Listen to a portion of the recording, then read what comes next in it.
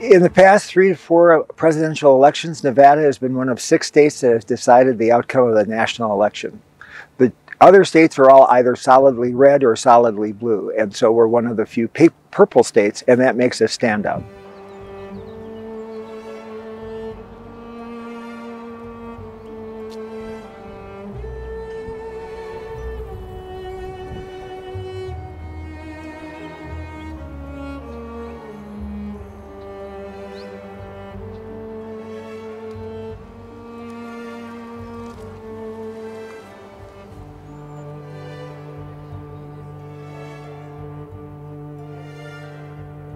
My vote counts now, you know, I mean, way more than it did in California, way more than it did in New York City.